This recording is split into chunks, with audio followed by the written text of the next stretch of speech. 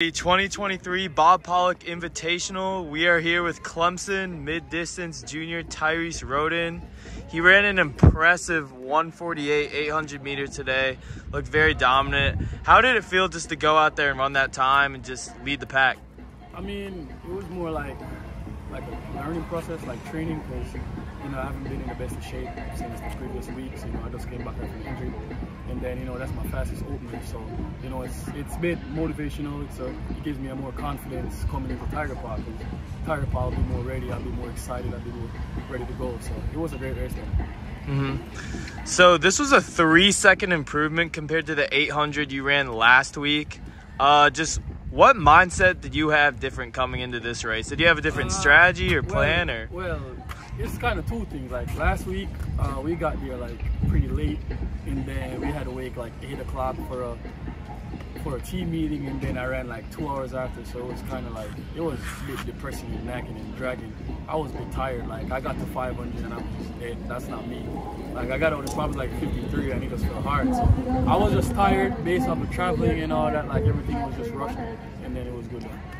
So getting that 3-second improvement, what does this do for your confidence coming forward for this indoor season? I mean, it doesn't necessarily like give me a hype confidence, because I know like my ability and I know what I'm capable of. I mean, I've ran 147 in a bad race before, so I mean, I know what I could do. But I mean, 148 right now indoors, still January. I got like conference coming up. I got a lot of more meets coming up. I got like 2 more 800. So I'm just looking to get better and better each time.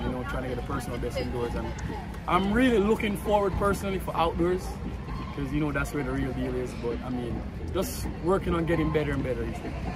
So aside from defending your ACC title in the 800, are there any particular goals you have in mind for this indoor season? This indoor season is just to stay consistent, stay healthy, get better and better, qualify for nationals, and just stay consistent. It's like stay hungry, because you gotta do what you gotta do, try to become All-American. And as it relates to like defending my title for ACC, I mean, there's not much pressure but to just go there, because I could only do my best, and only my best is good enough. So that's what I'm aiming for right now. Then head coach, Clemson mid-distance coach Mark Elliott. He's one of the best to do it in the country. Just talk to me what it's like having him as a coach and your favorite part about it. I mean, personally, he's a great person. He's a great mentor. He knows exactly what he's doing. He knows what we're capable of.